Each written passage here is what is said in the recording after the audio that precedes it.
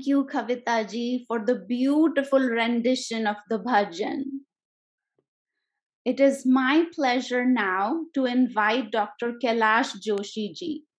Kailash ji is the co-founder and president of HCI and one of the key forces behind this vision and mission of universal community service founded on Hindu tradition and wisdom.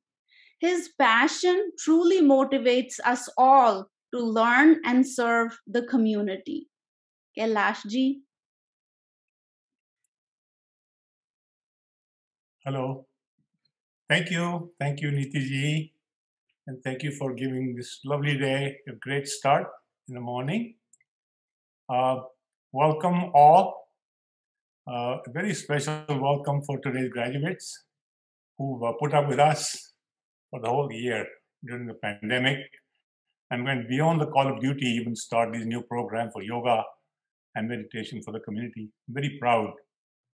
I also extend a very warm welcome to our special guests today, Dr. David G. Frawley, renowned Vedic scholar and teacher, Honorable Ro Khanna, dynamic congressman from Silicon Valley, Professor Rita Sharma, a pioneer in Hindu and Dharmic studies at GTU, Reverend Anil Mulares, a global leader in spiritual care and head of the Directorate of Global Spiritual Directors, and Professor Kamal Abu Said, the head of the very innovative new program and a co-founder actually of the chaplaincy program, of which HCI has also become a part. I'm so happy to welcome you. We're all going to hear from you later on. And ladies and gentlemen, I too will come back later and give you a kind of a closeout speech. Right now, I have to do an introduction. We are celebrating today three things actually. We're graduating our third course of the counselors of Hindu tradition.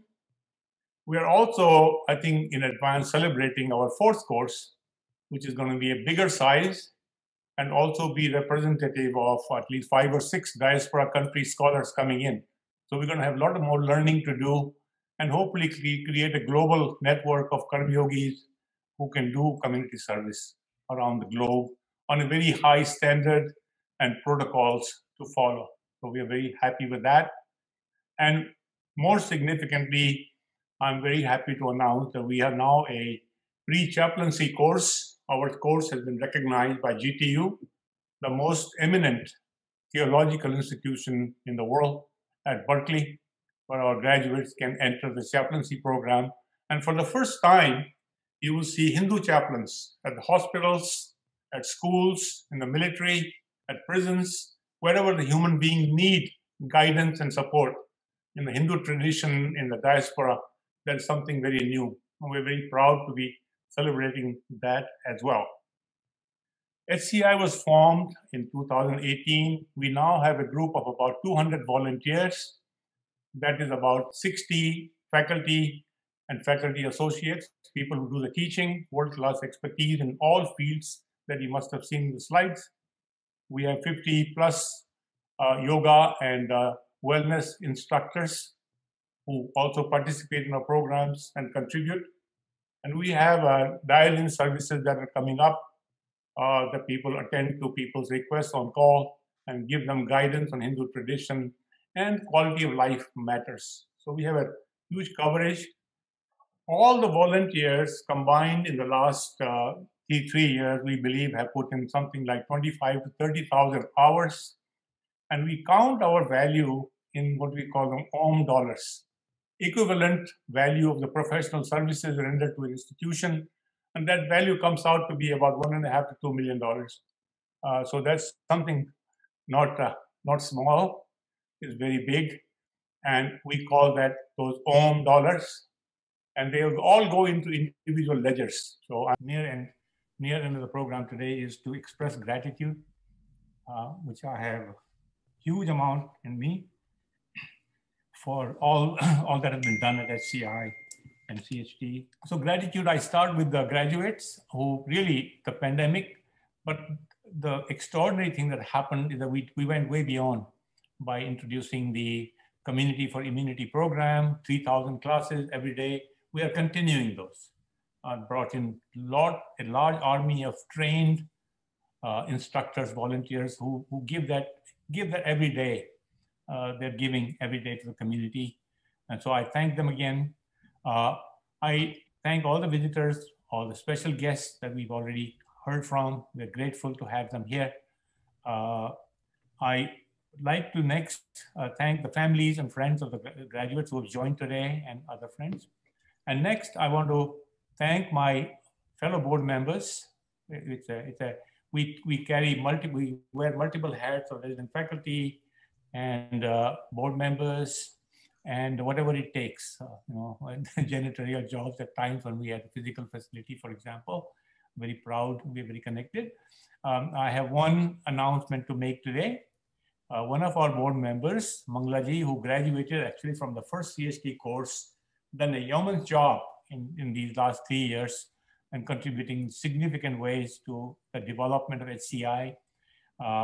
For personal reasons, she will not be able to serve on the board in this coming year, but she will be continuing as a faculty member. And I know whenever we need help, we'll be calling upon her. So with a high degree of gratitude, I thank her for her great contributions as a scholar, as a board member, as a faculty member, as the architect of the whole field manual procedures and processes. And we will always be grateful for her and always stay connected. So thank you, Banglaji. Thank you. So now I'm going to quickly touch upon, I think I have thanked all the people. I'll quickly talk about what is going to make the 21-22 a outstanding year for HCI. We have 4 basic objectives. First of all, that we want to solidify our model of continuum of care and the GTU program and we call that Pathway 108 program.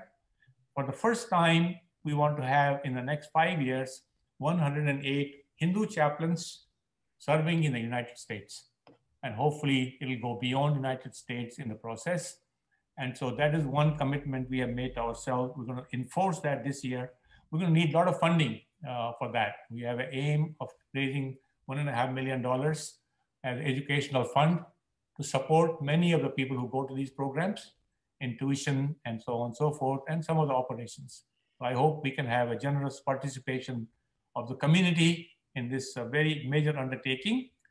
But it is an ambitious program, but realistic program. I just want to say that it is a realistic program, given our abilities, our resolve, and all the resources our community commands. It's quite extraordinary. So that's our #1 goal. Second one, we want to become a diaspora institution. So we want to embrace every other diaspora community and learn from them, their issues, their problems, and have a network of chaplains around the world who talk the same language, who use the same protocols and same authentic sources of the Bhagavad Gita's teachings. So there is no confusion in that regard.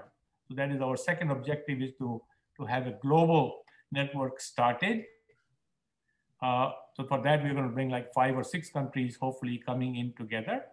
And last but not the least, the service model that Mukunji articulated to you, it's very, very potent to have a community have a go-to resource from anywhere globally to be able to dial in for guidance, services in distress, and guidance in matter of celebration and sorrow and things of that nature.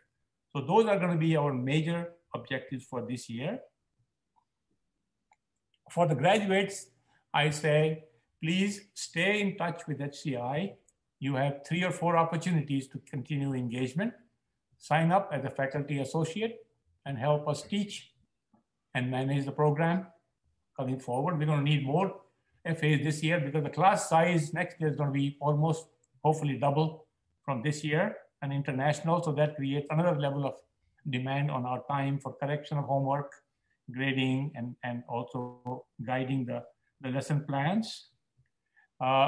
You can engage in our Ananda Core volunteer service program, get onboarded on that, even though we are still developing that program. It's like build the airplane and while you're flying in it, but you can contribute to that program very well.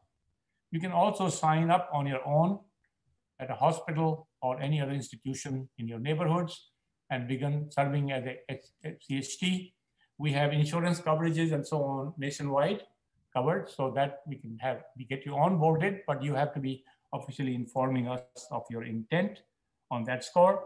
And for many of you who have the postgraduate degrees, PhDs or MS or a MA degrees, that is the requirement for the chaplaincy program along with the CHT course. Please consider CHT, the chaplaincy course, as adjunct to your career during maybe second career or post retirement career, whatever way you adjust to it. But that opportunity is now open to you as a very special opportunity open to you. And whatever you do, as I talked about before, keep earning those own dollars. That is your ledger. Keep building up the ledger, and I think you will find it very, very satisfying. Together, we're going to put Hindu tradition to work and stay connected with each other. So that's my wrap up for the evening.